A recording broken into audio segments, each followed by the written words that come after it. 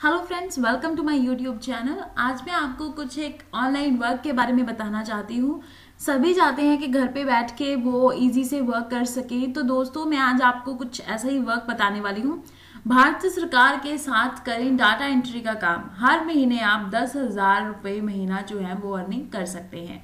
दोस्तों, इंटरनेट के आने से घर बैठे ऑनलाइन जो वर्क है आप कर सकते हैं। इसके कई मौके पैदा हो गए हैं।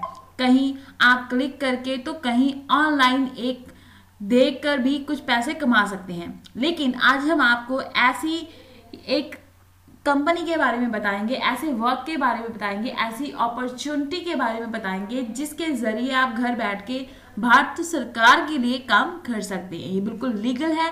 सरकार के लिए करना होगा ये काम। प्रधानमंत्री नरेंद्र मोदी की कोशिश सरकार के हर काम का डिजिटल करना चाहती है। तो इसके लिए केंद्र सरकार ने वर्षों से पड़ी लाखों सरकारी फाइलों को भी डिजिटल रूप देना शुरू कर दिया है।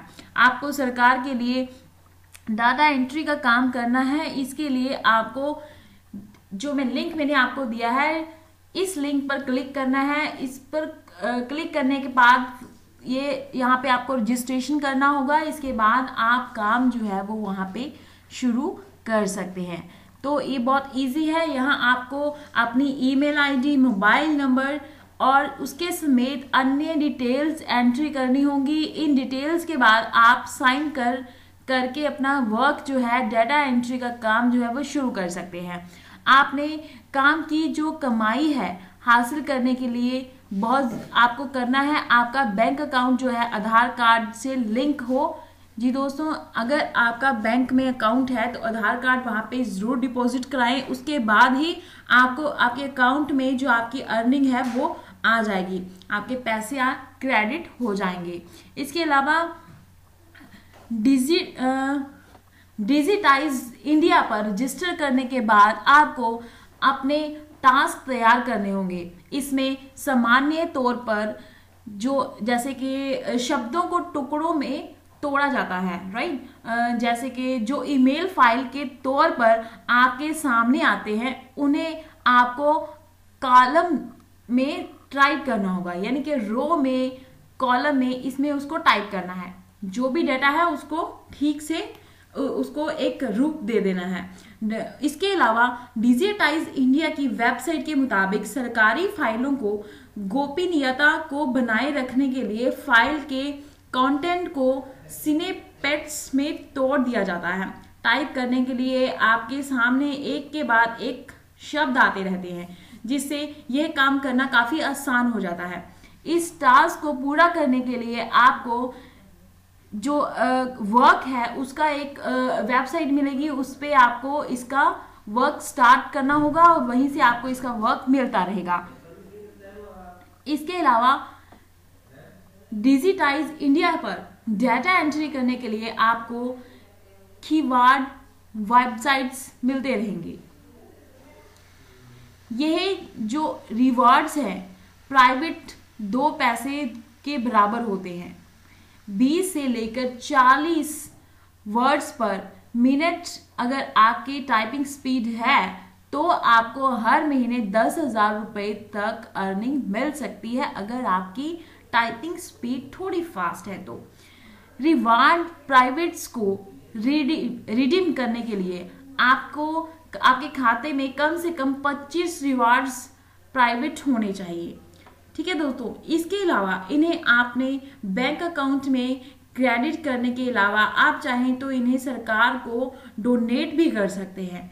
तो आप ये के पास 2 ऑप्शंस होती हैं वहां पे। या तो अगर आप अपनी अर्निंग खुद लेना चाहते हैं तो आप सिंपली क्रेडिट करवा सकते हैं। अगर आप डोनेट करना चाहते हैं तो वहीं पे डोनेट भी कर सकते हैं। यहाँ पैसे के तौर पर रिवार्ड्स को रिडीम करने के लिए 2500 रिवार्ड्स प्राइवेट्स जो होने जरूरी होते हैं। वहीं डोनेट करने के लिए यह यूनिट जो है उसकी सीमा 1500 रिवार्ड्स जो है वो रखी गई है। अगर 1500 है तो आप उसको डोनेट कर सकते हैं। ठीक है। डाटा एंट्री करने के दौरान कुछ छोटी छोटी बातों का भी आपको ध्यान रखना होगा, तो आप कम समय से ज्यादा रिवार्ड्स हासिल कर पाएंगे। लापरवाही बरतने से आपके जो रिवार्ड्स हैं वो कम भी हो सकते हैं। तो आपको थोड़ा ध्यान देना होगा। टाइप करने के दौरान कई बार एक शब्द पूरा और दूसरा अधूरा नजर आता है। ऐसे में अगर आपको वह अधूरा शब्द समझ में भी आ रहा है तो उसे टाइप ना करें, सिर्फ वही शब्द लिखें जो पूरा दिख रहा है। कई बार हाँ या ना में भी जवाब देना होता है, इसीलिए ऑप्शन के नीचे दिए गए प्रश्न को जरूर पढ़ें, फिर ध्यान से उसका आंसर जो है वो दें। डाटा एंट्री के दौरान स्क्रीन को जो आइडल उसका जो है वो ना छोड़ें। अगर आप काम कर रहे हैं तो लगातार काम करते रहे, नहीं कर रहे हैं तो टास्क को सीधा बंद कर दें। अगर आप टास्क स्क्रीन को ऐसे ही छोड़ते हैं तो आपका जो रिवार्ड्स है वो कम भी होने लगते हैं। तो दोस्तों लेकिन ज़्यादा जो स्किप है वो भी नहीं करने, वो भी आपको नहीं करने चाहिए। इससे आपका नेगेटिव जो इम्प्रेशन है वो पड़ेगा, इससे आपके रिवार्ड्स जो है वो भी कम हो सकते हैं। अगर कोई चीज़ आपको समझ नहीं आ रही है तो इसे स्किप भी आप कर सकते हैं। तो दोस्तों ये था बहुत इजी वर्क, ये बिल्कुल लीगल है। आप इसे गवर्नमेंट की इस वेबसाइट पे जाकर अपना वर्क स्टार्ट कर सकते हैं। तो दोस्तों अर्निंग कर सकते हैं आप इजीली घर बैठ के।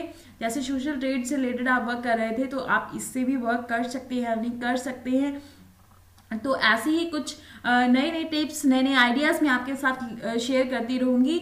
मेरे चैनल पे को सब्सक्राइब करना मत भूलिएगा। वीडियो के नीचे जो रेड कलर का बटन है वहाँ पे क्लिक जरूर करें। Thank you so much, good bye.